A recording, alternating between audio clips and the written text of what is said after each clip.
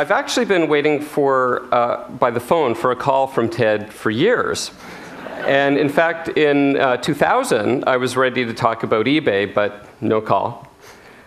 In 2003, I was ready to do a talk about the Skoll Foundation and social entrepreneurship. No call.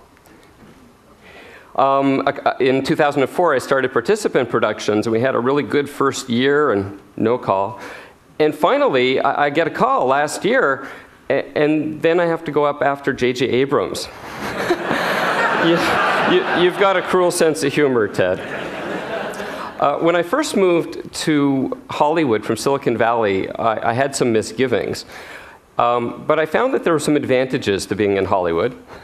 And in fact, some advantages to owning your own media company.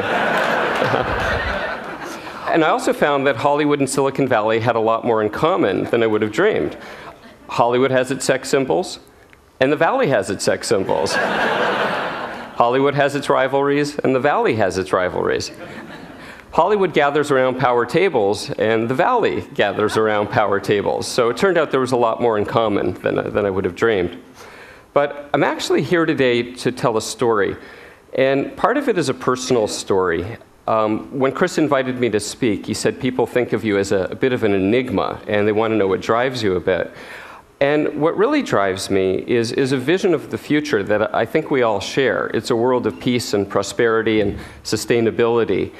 And when we heard a lot of the presentations over the last couple of days, Ed Wilson and the pictures of James Nachtwey, I think we all realized how far we have to go to get to this new version of humanity that I like to call Humanity 2.0.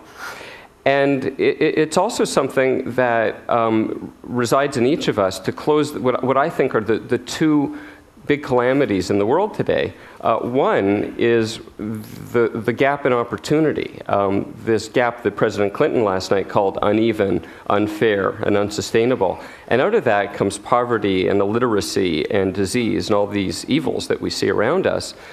But perhaps the other bigger gap is what we call the hope gap. And someone at some point came up with this very bad idea that an ordinary individual couldn't make a difference in the world. And I think that's just a horrible thing. And so chapter 1 really begins today with all of us, because within each of us is the power to equal those opportunity gaps and to close the hope gaps. And if the men and women of TED can't make a difference in the world, I don't know who can. And for me, a lot of this started when I was younger, and my family used to go camping in upstate New York, and there really wasn't much to do there for the summer except get beaten up by my sister or read books. And so I used to read authors like James Michener and James Clavell and Ayn Rand, and their stories made the world seem a very small and interconnected place. And it struck me that if I could write stories that were about this world as being small and interconnected, that maybe I could get people interested in the issues that affected us all, and maybe engage them to make a difference.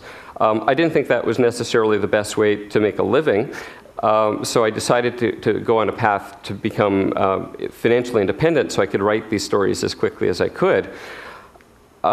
I then had a bit of a wake-up call when I was 14, and my dad came home one day and announced that he had cancer, and it looked pretty bad. And what he said was he wasn't so much afraid that he might die, but that he hadn't done the things that he wanted to with his life. And knock on wood, he's still alive today, many years later, but for a young man, that made a real impression on me that one never knows how much time one really has. So I set out in a hurry. I studied engineering, started a couple of businesses that I thought would be the ticket to financial freedom. One of those businesses was a computer rental business called Micros on the Move, which was very well named because people kept stealing the computers. So I figured I needed to learn a little bit more about business, so I went to Stanford Business School and studied there. And while I was there, I made friends with a fellow named Pierre Omidyar, who's here today. And Pierre, I apologize for this. This is a photo from the old days. And just after I graduated, Pierre came to me with this idea to help people buy and sell things online with each other. And with the wisdom of my Stanford degree, I said, Pierre, what a stupid idea. And needless to say, I was right. But But right after that, Pierre, in 96, Pierre and I left our full-time jobs to build eBay as a company. And the rest of that story, you know, the company went public 2 years later and is today one of the best-known companies in the world. Hundreds of millions of people use it in hundreds of countries and so on. But for me personally, it was a real change. I went from living in a house with 5 guys in Palo Alto and living off their leftovers to all of a sudden having all kinds of resources. And I wanted to figure out how I could take the blessing of these resources and share it with the world. And around that time, I met John Gardner, who was a remarkable man. He was the architect of the Great Society programs under Lyndon Johnson in the 1960s. And I asked him what he felt was the best thing I could do, or anyone could do, to make a difference in the long-term issues facing humanity. And John said, bet on good people doing good things. Bet on good people doing good things. And that really resonated with me. I started a foundation to bet on these good people doing good things, these leading, innovative, nonprofit folks who are using business skills in a very leveraged way to solve social problems. People today we call social entrepreneurs.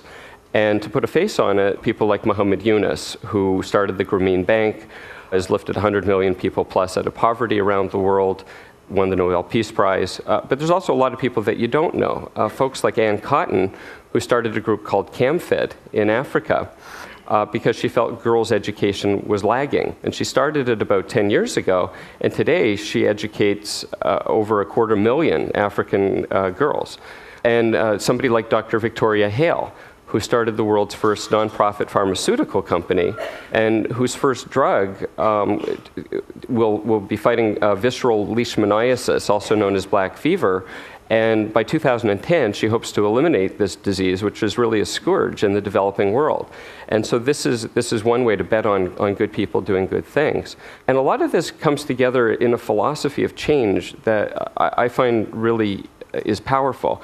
It's what we call invest, connect, and celebrate. And invest, if you see good people doing good things, invest in them, invest in their organizations, or in business, invest in these folks. Connecting them together through conferences like a TED brings so many powerful connections, or through the World Forum on Social Entrepreneurship that my foundation does at Oxford every year. And celebrate them, tell the stories, because not only are there good people doing good work, but their stories can help close these gaps of hope. And it was this last part of the mission, the celebrate part, that really got me back to thinking when I was a kid and wanted to tell stories to get people involved in the issues that affect us all. And a light bulb went off, which was first that I didn't actually have to do the writing myself. I could find writers. And then the next light bulb was, better than just writing, what about film and TV to get out to people in a big way? And I thought about the films that inspired me, films like Gandhi and Schindler's List, and I wondered who was doing these kind of films today. And there really wasn't a specific company that was focused on the public interest. So in 2003, I started to make my way around Los Angeles to talk about the idea of a pro-social media company. And I was met with a lot of encouragement. One of the lines of encouragement that I heard over and over was, the streets of Hollywood are littered with the carcasses of people like you who think you're going to come to this town and make movies. And then, of course, there was the other adage, the surest way to become a millionaire is to start by being a billionaire and go into the movie business. Undeterred, in January of 2004, I started Participant Productions with the vision to be a global media company focused on the public interest. And our mission is to produce entertainment that creates and inspires social change. And we don't just want people to see our movies and say that was fun and forget about it. We want them to actually get involved in the issues. In 2005, we launched our first slate of films, Murder Ball, North Country, Syriana, and Good Night and Good Luck. And much to my surprise, they were noticed. We ended up with 11 Oscar nominations for these films. And it turned out to be a pretty good year for this guy. Perhaps more importantly, tens of thousands of people joined the advocacy programs and the activism programs that we created to go around the movies. And we had an online component of that, our community site called participate.net. But with our social sector partners like the ACLU and PBS and the Sierra Club and the NRDC, once people saw the film, there was actually something they could do to make a difference. One of these films in particular, called North Country, was actually kind of a box office disaster. But it was a film that starred Charlize Theron, and it was about women's rights, women's empowerment, domestic violence, and so on. And we released the film at the same time that the Congress was debating the renewal of the Violence Against Women Act. And with screenings on the Hill and discussions, and with our social sector partners like the National Organization of Women, the film was widely credited with influencing the successful renewal of the act.